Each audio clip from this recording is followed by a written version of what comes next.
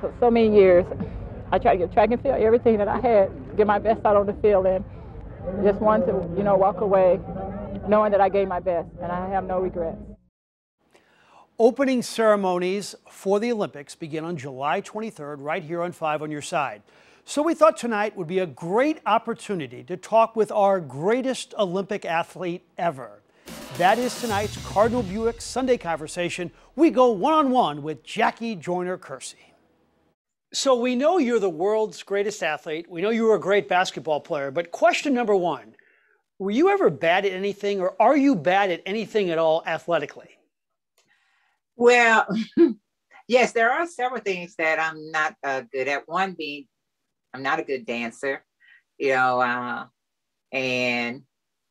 I don't mind challenging myself and also making fun of myself, trying something new and not taking myself too seriously. Well, I'd love to see you as a bad dancer.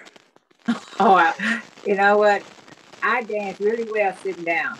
Well, let's get to the Olympics. What would it be like for you to perform with no fans in the stands like these athletes will do this summer? It would be tough. It's tough. You train all these years, but every day is something new, something's changing.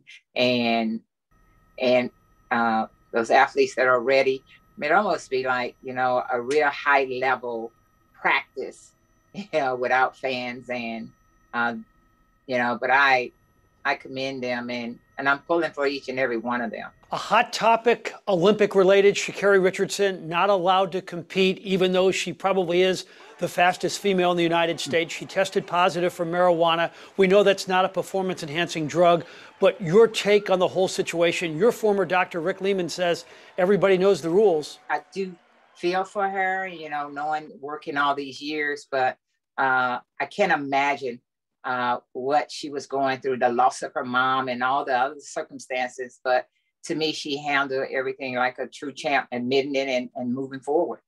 I'm wondering how often you think about your former sister-in-law, Florence Griffith Joyner, who died 33 years ago at the age of 38. And I guess with the Olympics happening and with the way Richardson performed, a lot of people thought about FloJo. How often do you think about her, Jackie?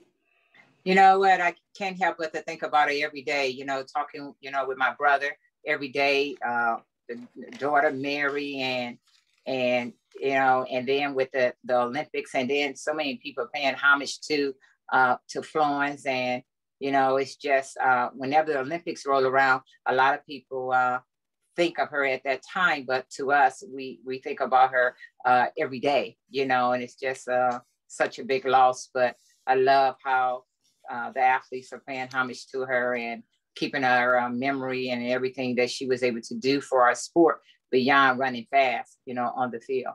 One of the greatest things about your career is that you never took steroids. Bob Gibson told me once during an interview that if he were offered steroids, he may have done it. Why did you always resist? You know what? I think that one, my faith in God and also my faith in my ability and all the coaches and everyone who worked with me, our conversation was always based around the commitment to the hard work, doing whatever we had to do, putting in the time and understanding that we talk about trusting the process. And in trusting the process is that you don't be impatient, slow and steady, and sometimes, that's just not a conversation, we would have, so it was really about putting the work.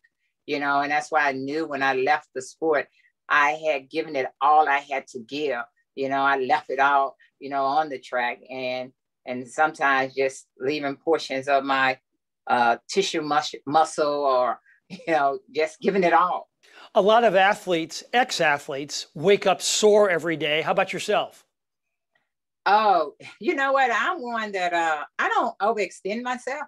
I have a routine. I believe in stretching. I work out. And when I overextend myself, yes, I get a little soreness. But that also says that I'm doing the work. I go out to the park, I walk, I run hills. But, I don't push myself because I have no need to push myself. So I really try to find the balance, but not to the point where I'm extremely sore and I don't want to do it anymore. Do you ever act like the rest of us and get a couple of sloppy cheeseburgers and a beer?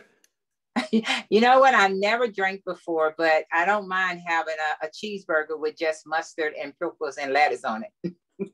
What title would you rather have? The world's greatest athlete, which you already have, or the world's wealthiest woman? Oh, and you missed one. I think the world's greatest person is the title I would want. I think you got that too. Okay. And I don't mind having a little wealth too. Okay, say I'm wealthy. I'm talking like Mike Bush wealthy. And I say I have a checkbook in front of me right now. I'm going to write you a check for your 6 Olympic medals. What would the number be? Oh, wow. You know what? I think a good number would be, it's 70 events, 7 billion. That would be awesome. I could donate that to my center,